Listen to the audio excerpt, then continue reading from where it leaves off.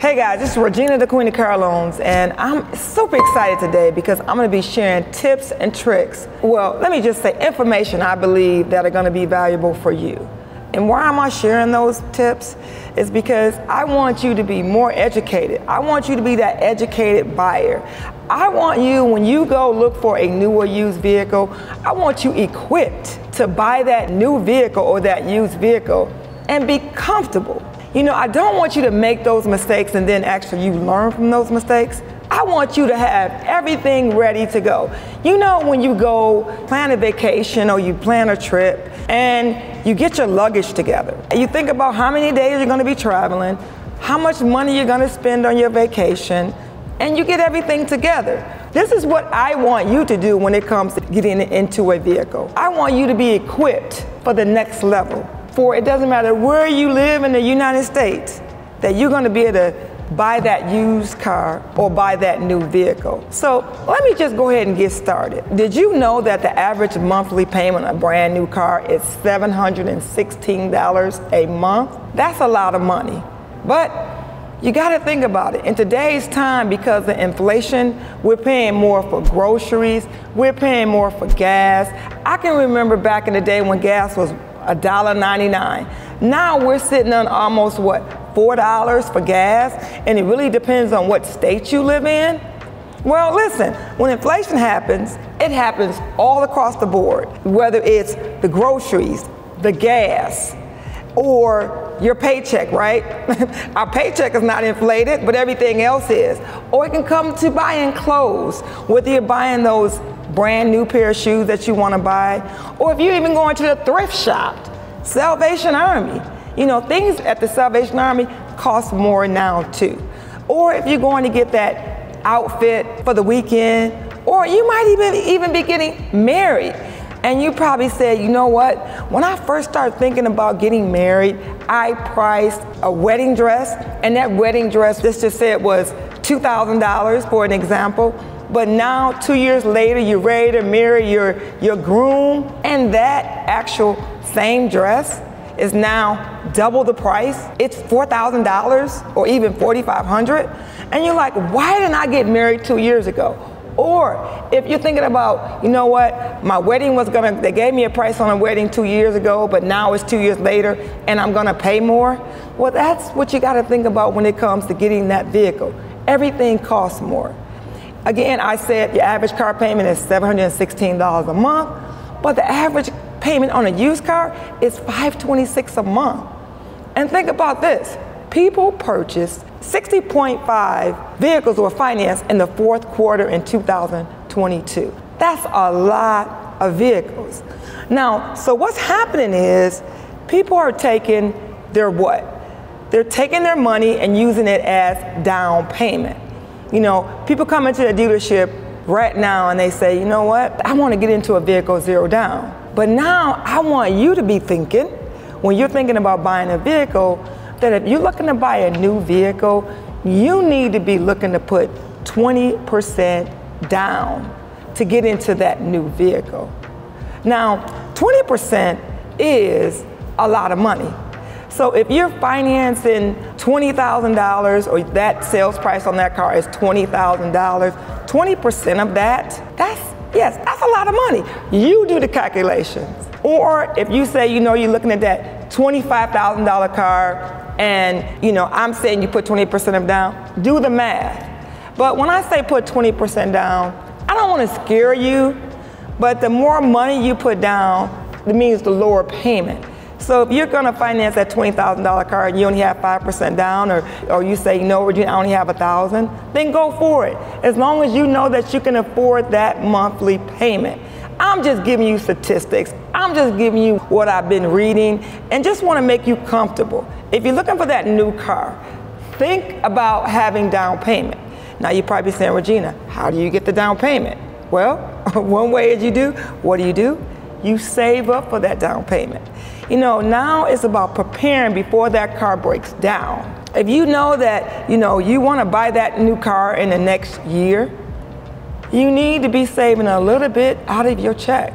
How about 10% every time you get paid? You have that account at your local credit union, and anybody that watches my video knows I'm a big fan of credit unions. I love the big banks because I belong to a big bank and I also belong to the credit unions.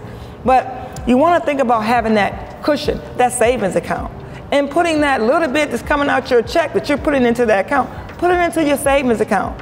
So you can pay forward for your car. And I want you to listen to what I said. I said pay forward for that car that you want to buy. So prepare that year in advance. Now, for those ones that can't prepare a year in advance and you're 2 or 3 months in, what you want to do is when you go to that dealership and you're preparing ahead of time, you want to do what?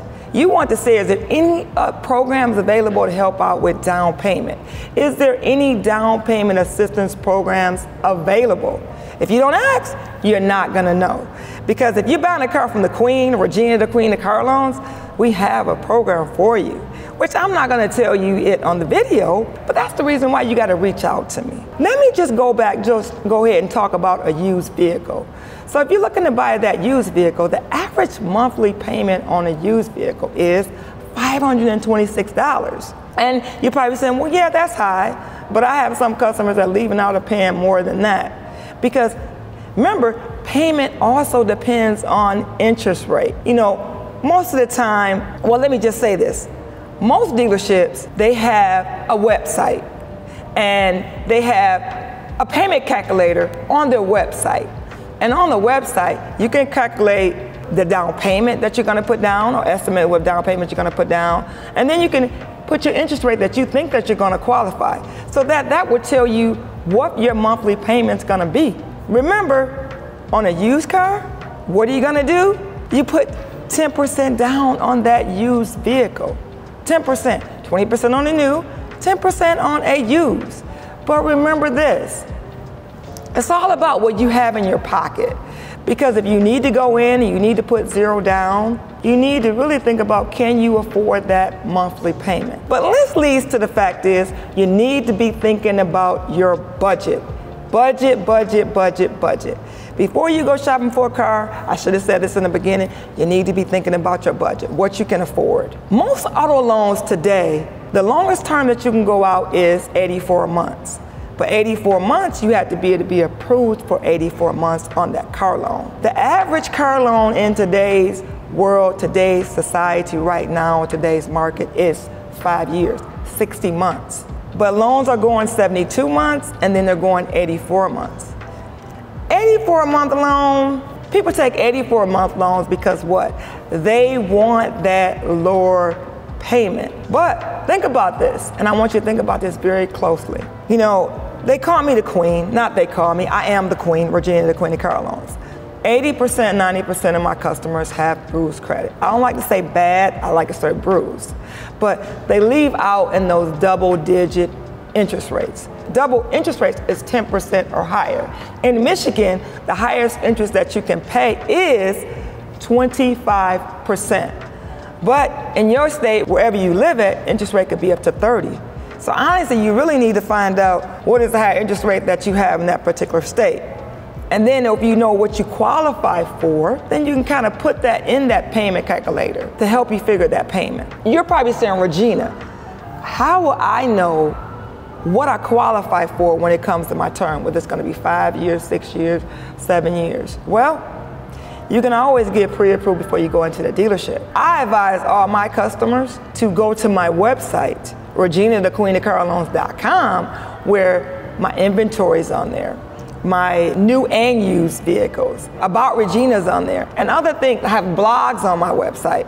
And then you have a place where you can text me and it comes directly to my phone. But I would advise that you get pre-approved before you walk into the dealership. Why? Because it saves your time, it saves the salesperson time, and it saves dealership time. It just saves everybody time.